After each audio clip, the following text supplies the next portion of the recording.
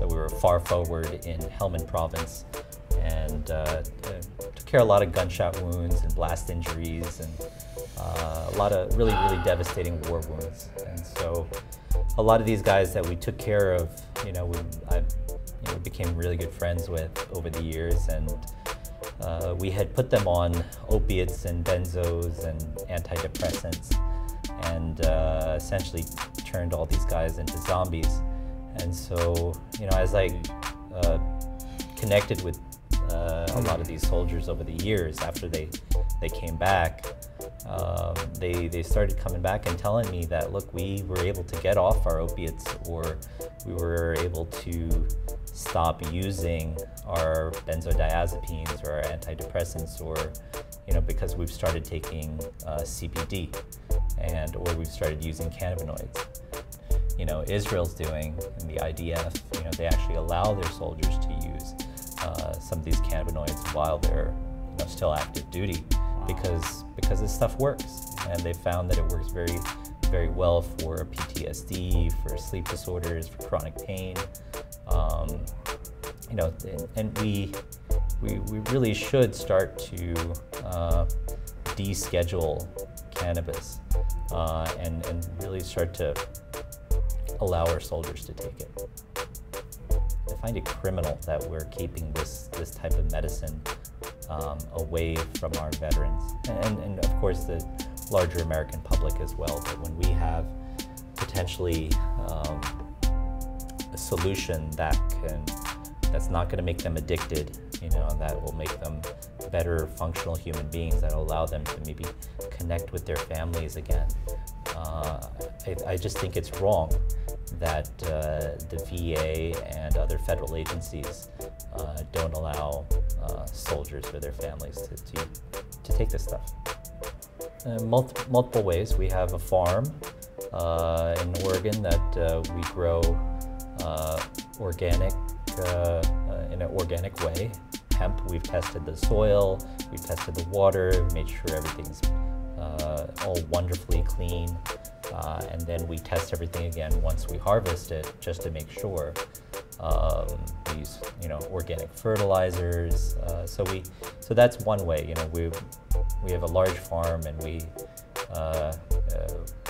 want to help grow the industry, literally, but we want to do it in a responsible way. I think that the most beautiful thing in the world is the human heart, and just watching people do wonderful, beautiful things. I think all that stems from the heart. So. Someone's opinion may contradict yours. Where's my friend Alan? It's all about your perspective. Who are we, and what is the nature of this reality? 5, 4, 3, 2, 1.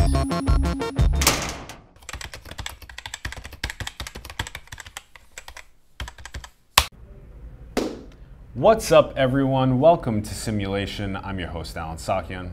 We are on site at the beautiful New West Summit, the Cannabis Tech Conference.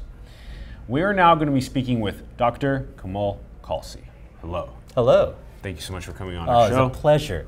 Really appreciate it. I'm so pumped for this episode. Oh, thank you.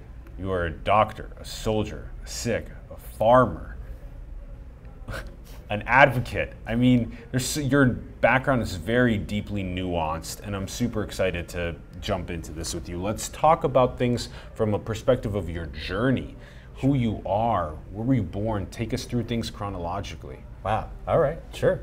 I'm an immigrant. I came here when I was 2 years old. I was born in Kanpur Air Force Base in India, and a lot of folks don't know what or who Sikhs are, but Sikhism is the world's 5th largest religion, and we wear very stylish turbans as a part of our identity, and it's been a really interesting journey here in the U.S. You moved when you were 2. 2, yep. Whoa. Well, my parents came, and I they brought me with them. I really didn't have much of a choice. Were they both in the armed forces at the time? Oh, or? my father served in the Indian Air Force. In the Indian Air Force. Yeah, my mom was a teacher there in India, and then they came here. My grandfather also was in the Indian Air Force. My great-grandfather was in the Royal British Army. Whoa, yeah. Yeah. What a lineage. Yeah, so Wow. in med school, they when the recruiters came, they wanted to know if I wanted to serve. And so I said, yeah, I'm happy to serve. But I serve like this, with turban and beard. And this was 2001. This is before 9/11. And I'm like, yeah, man, I come from 3 generations of military. I'd be happy to serve. And so I did. I took an oath as an officer in the U.S. Army to defend and protect the U.S. Constitution and everything that we stand for. I've been on active duty. I served in Afghanistan. We treated hundreds of combat casualties in what they called it was a sort of a tented ER.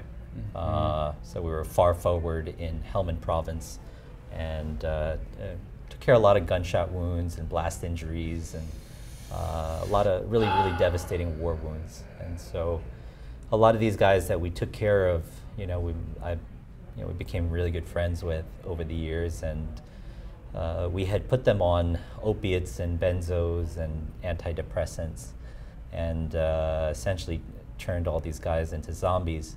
And so, as I connected with a lot of these soldiers over the years after they came back, they started coming back and telling me that, look, we were able to get off our opiates, or we were able to stop using our benzodiazepines or our antidepressants, or because we've started taking CBD, or we've started using cannabinoids.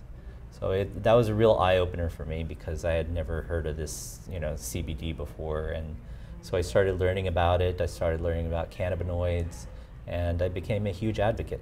And I just started looking into the history of this prohibition of cannabinoids, and it just didn't make sense to me. Right now, cannabis is a Schedule I drug, which technically means that it has no medical purpose, and that it has a very high addiction potential. And as a doctor, I know that that's just ridiculous. And also, I just want to put a quick disclaimer out there that I'm not here as a representative of DOD or the Army or the medical establishment. So if I say anything silly or stupid, it's just me. But yeah, so just seeing my fellow soldiers and the veterans take it, and it just changing their lives, I think was eye-opening for me. And so as I started learning more and more about cannabinoids, I looked at what Israel's doing in the IDF. They actually allow their soldiers to use some of these cannabinoids while they're still active duty. Wow. because this stuff works. Yeah. And they found that it works very well for PTSD, for sleep disorders, for chronic pain. And we really should start to deschedule cannabis and really start to allow our soldiers to take it. Wow. Oof. Wow, what a journey. Okay, so, man, so Sikhism started right when you were a child. That was also with the family as well? Yeah. I mean, we've our family is all Sikh. Sikhism is a monotheistic religion based out of what is India today. It's one of the world's youngest major religions. It's only 500 years old, but it comes out of what is the Punjab region of India. and Sikhs have spread all over the world. The Defense Minister of Canada is a Sikh. CEO MasterCard, Ajay Banga, he is a Sikh. And so a lot of times we get a lot of backlash from the terrorist attacks, 9/11. And we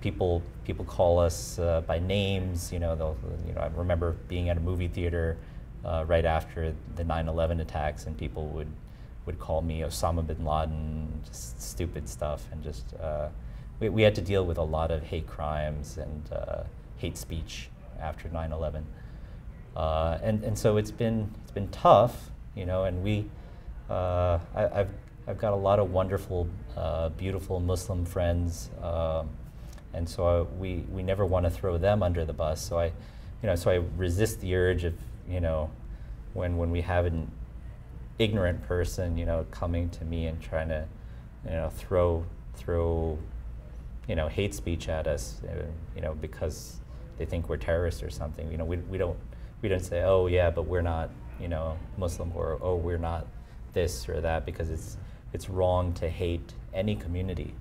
So we've resisted that urge. At least most of us, I think, have resisted that urge to throw another community under the bus. And I think it's unfortunate, but the world we live in right now, the parts of the current administration would love it if we demonized immigrants, or demonized Latinos, or demonized Mexicans, saying that they send us rapists and murderers and stuff. It's just ridiculous. If you look at the true statistics, even undocumented immigrants that come to this nation have a crime rate less than the average U.S. population, the legal U.S. population. So I think there's a lot of fear-mongering in society right now. Politics comes into play, and they just, they paint a narrative which is not accurate. And being a Sikh has been a major aspect of, who you've become, and kind of what you've then been able to bring. There are so many pillars of that school of thinking that I think have a major philosophical grounding in the importance of treating each other with dignity and respect, treating this all like a divine experience that we all get to be a part of. And that's, I think, why when you give us the story of you being in armed forces, that you have an actual deep empathy for other humans that are going through process of getting injured and then getting addicted to solutions that are actually really bad band-aids. That have much better solutions available that are currently illegal.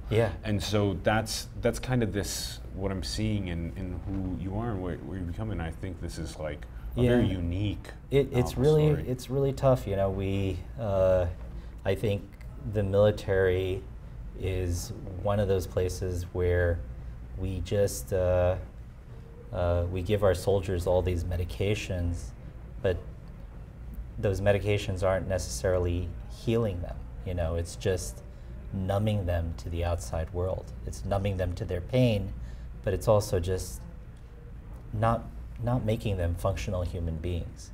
And I think if we can, there is a role for some opiates. I mean, like for acute pain, when somebody's got a really bad fracture, they're going to want something to take that pain away. You're not going to give them some THC or CBD and say, hey, this is going to take care of your pain. Or you're not going to do any sort of major surgical procedure, without some of these strong narcotics. It has a place, but But for those people that are sort of more chronically injured, you know, putting them on opiates and benzos and antidepressants for long term, I think will also have some really serious side effects and consequences.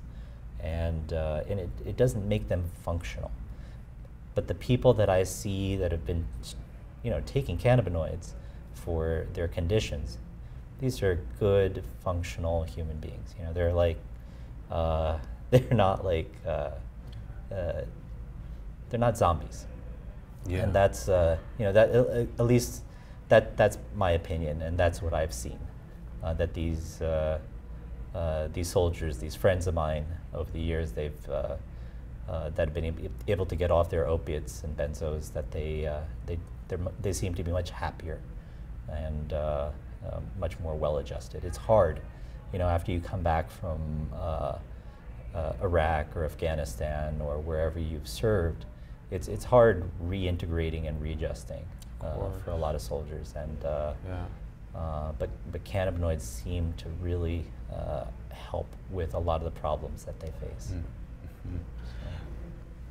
Take us to where we typically don't get the opportunity to immerse ourselves into what goes on. We don't really get to see what is going on with the military in these places. And you were giving us these instances of people coming in with very, very serious injuries and very serious PTSD, just things that need serious healing. And in those instances, what remedies are provided are actually, you know, that's a major principle, but also the principle even prior to that is, you know, why are we there and what are we doing there? So, take us through your thoughts around that. Yeah, it's frustrating because I think a lot of soldiers go through that same line of questioning. You know, when we deployed, we didn't really, you know, we had a mission, right? You know, and especially as a medical team, we knew we were there to treat soldiers. But why were we really there? You know, and I think a lot of people still have those questions. I don't think we've really answered some of those questions even now. But we were there for each other, and soldiers always have each other's backs, and so we carry that with us our whole lives. So I want to be able to be there for our soldiers even now, in any way possible, and so I find it criminal that we're keeping this type of medicine away from our veterans, and of course the larger American public as well. But when we have potentially a solution that's not going to make them addicted, you know, that will make them better functional human beings, that will allow them to maybe connect with their families again.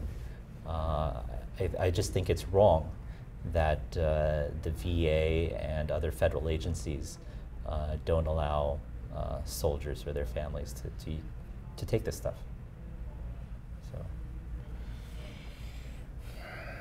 So there's a couple things here. The first one is that how does one then even begin to work with a country that has the largest military-industrial complex, that has a lot of history of going and making interventions around the world, and attempting to understand and maybe catalyze some sort of change towards peace and towards harmony, towards love and understanding? How does that happen? You know, I think all things happen for a reason. You know, and I firmly believe that if you know, hemp and cannabis are coming up now, you know, at a period in our history which seems very, very dark, you know, in some regards. You know, I think this plant has come about because it's time.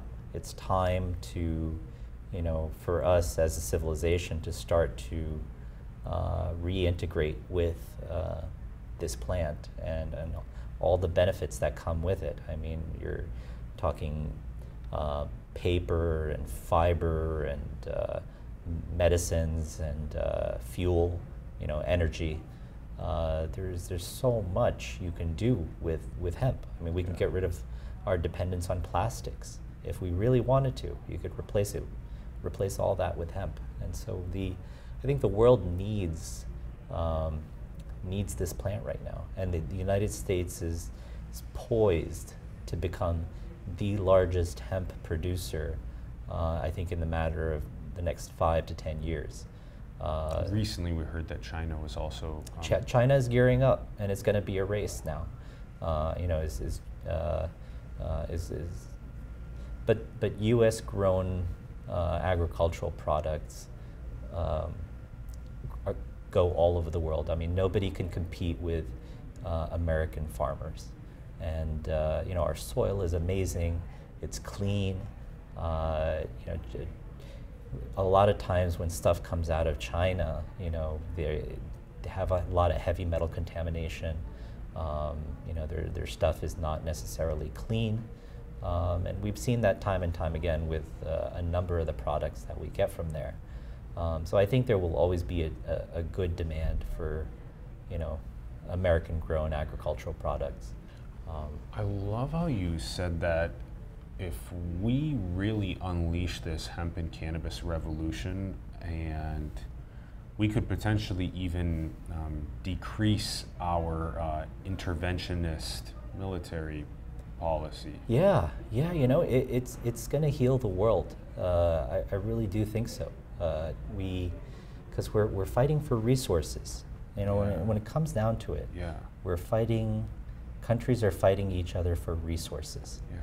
So if hemp can help provide some of the energy, and sometimes faith, land, money, other things, right? The resources, natural resources. Yeah. But it also, you know, if it's medicine and it decreases our healthcare costs, you know, how much are we spending on opiates every year, right? And when we're generating more opiate addiction, how much does that cost?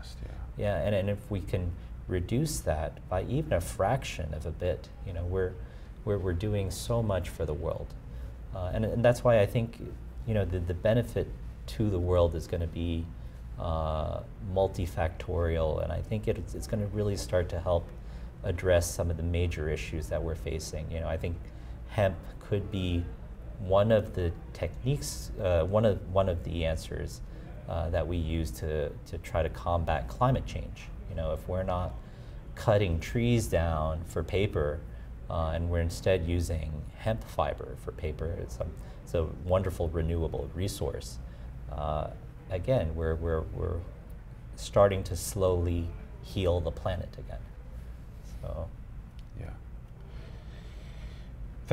that vision is very close to the heart. It will enable us to find a greater amount of peace and harmony together, and I love how it decreases the disputes over religion, over land, over resources. It has a lot of consciousness awakening potential as well to help catalyze those things that we just listed. It's like it's a very spiritually ascending technology, and it with the right, like, kind of like indigenous ethos that needs to come with that, though, in order for it to be treated that way.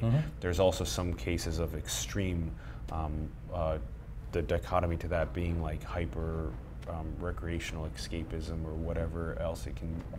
You know, that's. I'm not judging those folks. I think that there is a time and place for different things, and if some people want to use it recreationally, you know, that's totally fine, and they feel like they need to do that. You can go off too far on that, right? But look, like nobody's used as a substitute for finding the meaning or finding the North Star in life, and then that is, I mean, but nobody ever dies from like, cannabis. Nobody's. But you can get derailed from your North Star trajectory if you're not careful with the way that you use it. Yep, absolutely. And I think there's an inherent danger in using mind-altering substances. Yeah. That So I personally, I don't use cannabis or weed, and I wouldn't want my kids to use it. But if they needed to use it medically, then I think that's totally fine. And or if you need to use it. Or if I need to use it medically, I would be totally fine with that. Yeah. And so we, again, and there's non-psychoactive tons of non-psychoactive components. Yeah. So THC, as a lot of folks know, is the psychoactive component to it. One of the psychoactive components to it, but CBD alone doesn't make you high. I know a lot of soldiers that have told me that it helps them fall asleep at night. They can finally sleep without having some of their nightmares. Helps their PTSD. It's just it's not a panacea. So it's not like you can use it for everything, but it for the things that especially soldiers face, I think it's pretty good.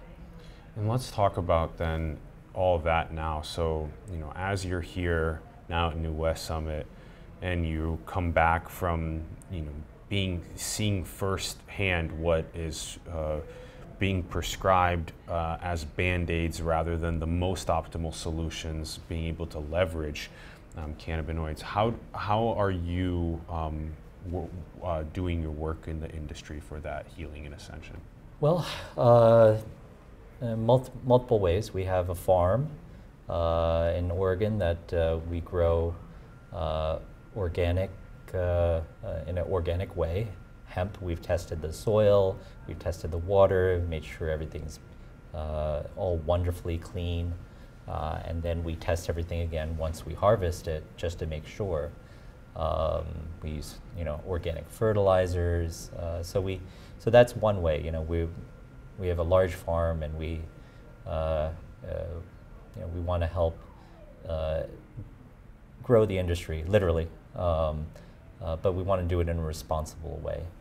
And then I help out with a brand called WarFighter Hemp. It's a CBD brand by veterans, not just for veterans, but for everybody. So half of the profits from WarFighter goes back to veterans charities. And I love that. I love their mission. I don't make any money from them, but I help out as their scientific advisor. So they're a good brand. I know that it's clean, it's potent, it is what they say it is. I read an article recently that a third-party company tested a bunch of CBD and cannabis products, and half of them didn't even have what they said, what the product labeling said it had. So, I think the industry has a bit of a problem, and I really do hope that the industry will mature, soon, because otherwise we're providing, products, and it may just be garbage, and that's going to turn consumers off, and that would be a shame, because this is, it's a wonderful product, and we just need to be, as an industry, a little more responsible. Yeah. And then, do you also then have within what the focuses are right now? There's 220 acres in Oregon. Mm-hmm. Hemp, industrial hemp. It was a rough year in Oregon. I mean, I think it just snowed in Colorado earlier this week, and it's only, it's only October. That's not normal. So Oregon's also been hit with some cold weather and precipitation, which, late in the season isn't really good for hemp. So I know a lot of farms. I mean, we're sort of lucky, but a lot of farms in Oregon have just been devastated. So we, we feel for them. It's not easy to grow this stuff. You have to have some experience, and you have to know what you're doing. I know a lot of folks left the cannabis industry to start, as soon as the Farm Bill passed, and they said, "Oh, we're gonna just grow hemp and make millions of dollars." But it's not quite that simple. It is quite difficult to grow in some respects, and you have to have some knowledge there. And then this is all for sale as Yeah. well on your, Yeah. So we're definitely looking for buyers for our biomass. Okay. So we'll probably have like 300,000 pounds of industrial hemp to sell, and we'll have to likely move that in the next month or two. Wow, that's Yeah. a lot. Wow. And then WarFighter Hemp, yeah. WarFighter Hemp. Interesting. So that's the brand that I help out. Yeah, Good bunch of veterans, good guys, just trying to do some good in this world. and that's through education and then through delivering the actual Product, yeah. Yeah. Yeah. It's a certified organic product, and very potent. I mean, they make a 6,000 milligram bottle, Wow. and so each of the doses there is 200 milligrams. So, very potent. And we've had a lot of really wonderful success stories with veterans and non-veterans taking it for a variety of conditions. Sometimes they're cancer patients, or sometimes they're folks that just have chronic pain from their injuries. And so if you go to the website at warfighterhemp.com, you can read the hundreds of testimonials from the folks that take WarFighter Hemp, and it's really nice. It's really nice to be helping folks out like that. And it's as a substitute for opioids. Oh, yeah. Yeah, as a Right. straight up substitute. And also as a healing mechanism for PTSD. And okay, wow. So physical injury, psychological Oh, yeah. trauma. Yeah. How many people would you say right now are coming home from war, the military, with serious physical injury or psychological trauma? And how many are getting, are you guys onboarding onto WarFighter Hemp? And yeah. Well, the VA and the military system doesn't quite allow or advocate for any cannabinoid right now, including CBD. Now, if you're taking a CBD isolate that doesn't have any THC in it, then should be okay, but it's something that you probably would want to talk to your command about, or at least your doctor, and make sure that they're okay. But yeah, it's I think every soldier that comes back from a deployment has some degree of injury, be it either physical or psychological, and it may not be clinically significant. Some people can deal with their PTSD very well because they have an excellent support system. My family, a huge family, and before I deployed, they dropped everything. My parents, my wife, and they just they came down and they spent a week with me at Fort Polk in Louisiana.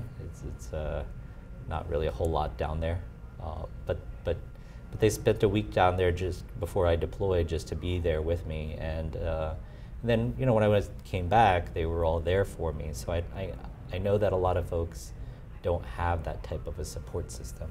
Wow.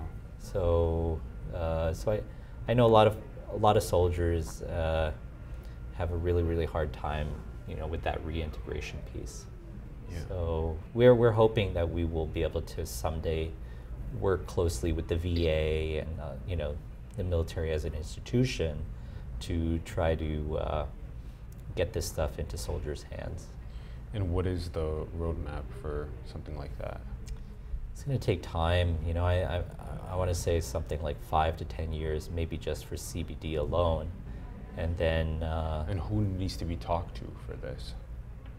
You know, the director of the VA.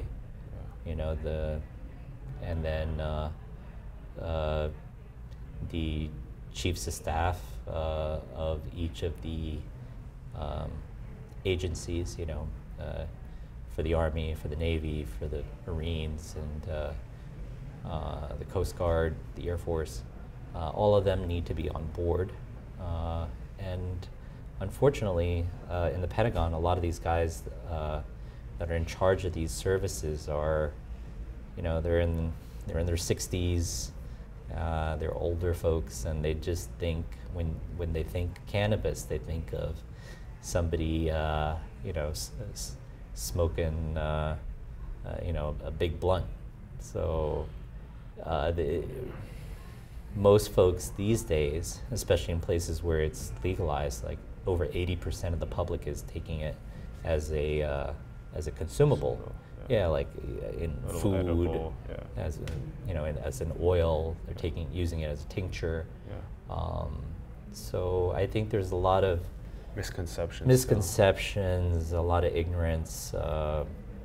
Also lobbyists that have pushed for certain agendas that Yeah. how do you break through. The VA is probably one of the biggest clients of the pharmaceutical industry. Oh my gosh, yeah. I mean, you can't imagine the amount of opiates and other narcotics that are prescribed through the military and the VA system. You know, that losing that would be, you know, it'd be huge.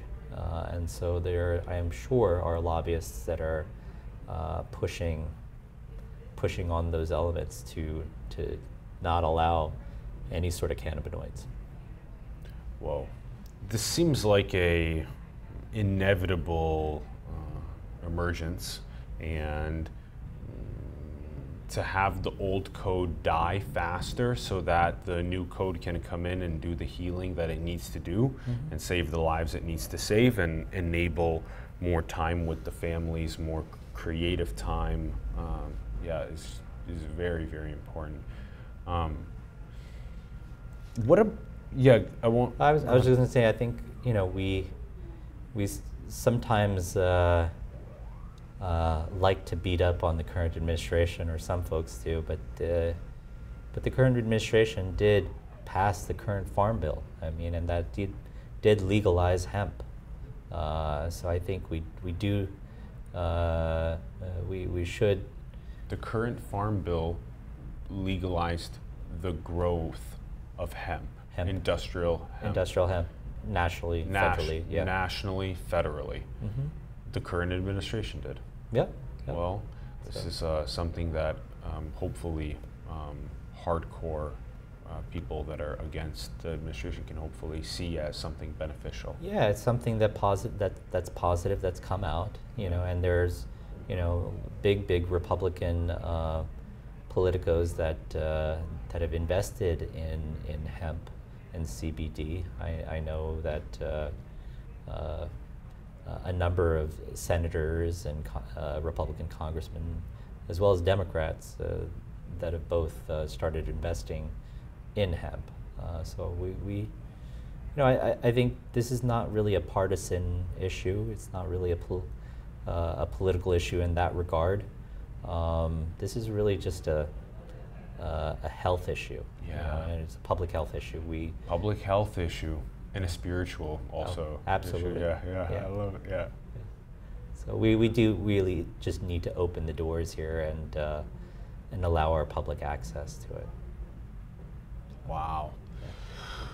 Yeah, that's such a great way to put it. And that same sort of mentality is how as we've been interviewing people from MAPS, the Multidisciplinary Association for Psychedelic Studies, we've also been talking about as a public health issue, as a spiritual issue. Yep. That seeing it that way is gonna help a lot, and the education around that for the world's very, very important to begin seeing it that way, and hopefully we can distribute content that helps people Yep. see it that way. Yeah. Where do you see this emerging market of cannabis and hemp, and then the way that every single emerging market prior to that has pretty much emerged, where fruits are mostly allocated towards the top percentages of people that come in and invest? Yeah. Versus how does this one have fruits that become democratized and distributed? Yeah, I don't think that's going to happen. I don't. We are a capitalist nation, you know, and sometimes we are more capitalist than we are democratic, and I think that today's day and age is a good reflection of that. So I think the cannabis industry and the CBD industry, much like many others, will start to grow rapidly once large corporate players get involved. And that's just sort of the reality of the situation. Now, like me, I'll give you a good example. Like me as a small hemp farmer, 220 acres sounds like a lot, but it's really, it's nothing. Once these big corporations come in, you know, they're going to grow like 20, 30, 50,000 acres, and they're going to, you know, they're going to dominate the market. Then, you know, little guys like us, what are we going to do? We're just, you know, so Grow for ourselves. Yeah, grow for ourselves. But these corporations are going to make a ton of money over this, and I just don't see any way around it. Now, they're still going to be doing good, right? Because they're still bringing this plant to market. They're, you know, still bringing it to the masses. We'll hopefully still see a ton of innovation using hemp. You know, getting rid of regular plastics and using hemp, you know, hemp-based plastic or bioplastic. As a substitute, and so all these industries will start to develop. So, you know, the corporate capitalist model, it isn't all evil. It is it has a place in the ecosystem. But I don't, and I could be wrong, but I just don't see this industry becoming sort of democratic as an industry where the little people will get to make tremendous amounts of money from it. This is one that, this one and blockchain, crypto, decentralization tech, I hope those two, as they emerge, and this one with cannabis and hemp also, I lump in the psychedelic and theogenic renaissance into it as well. I hope these two emerging markets do what the previous emerging markets were not able to do, which is then distribute the fruits well. And you're right, there will be a lot of important capitalistic investing to move things along and innovation that happens, which is fantastic. Yet we are very, more and more is pointing towards, if people are not inclusively stakeholded into the process of the progress of society, there will be more issues that come up. So, you make a really great point there. You know, I think if we simply concentrate wealth at the very top, you know, we're going to end up destroying this experiment. It's not sustainable for the long run, and the only way we can sustain this is if we can sort of have more equality in the way this business is done and handled, and have more quality in the offerings. You know, so we, you know, as a nation, I think we need to take a hard look at our capitalist tendencies and figure out how to open up those opportunities to communities and people that have not traditionally been able to access them.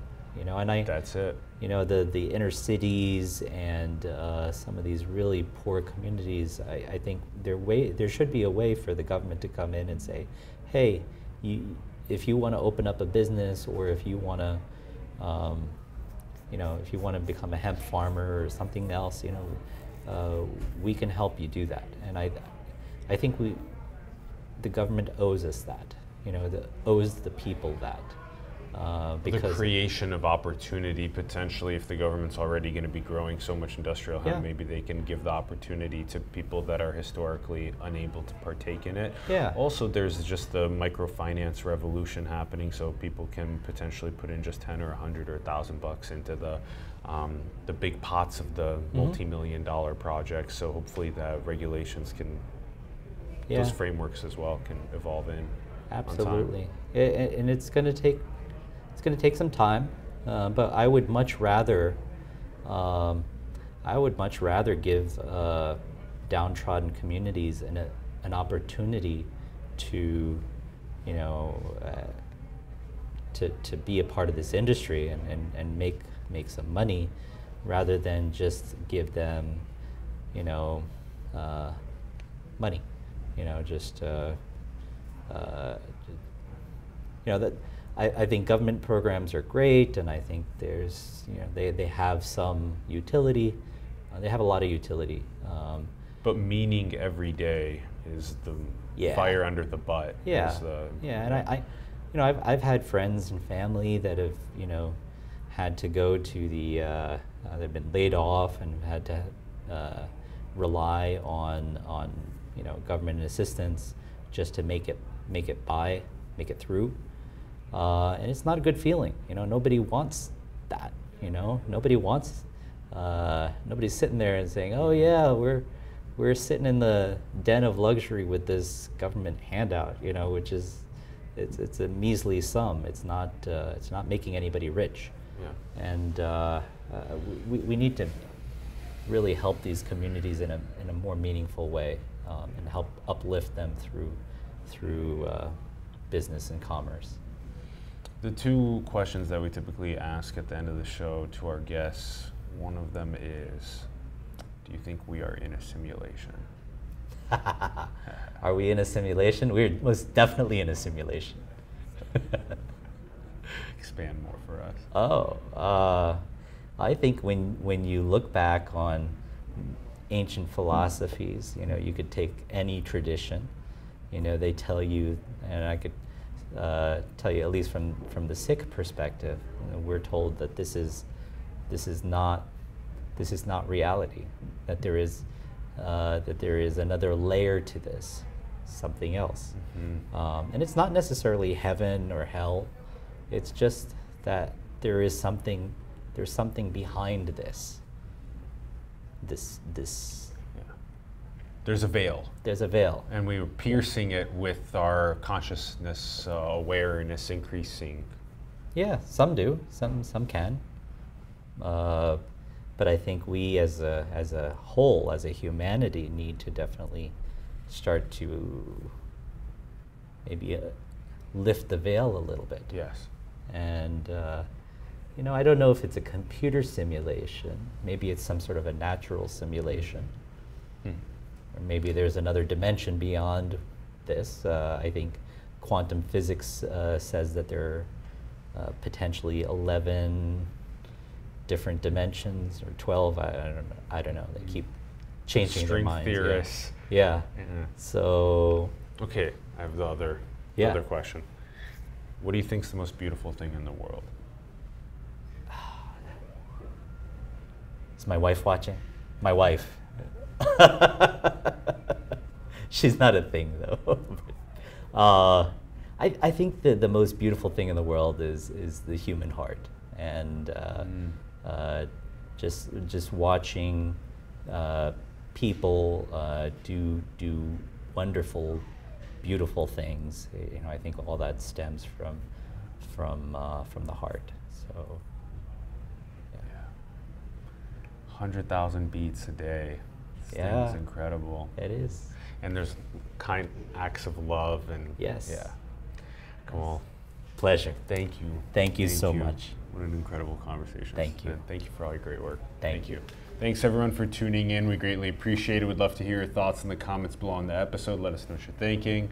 Check out the links in the bio below to Kamal's work. Also check out the links in the bio below to New West Summit. Check out the links in the bio below to our show as well. Help support all of us. Help us continue doing cool things like coming here for powerful interviews with leaders.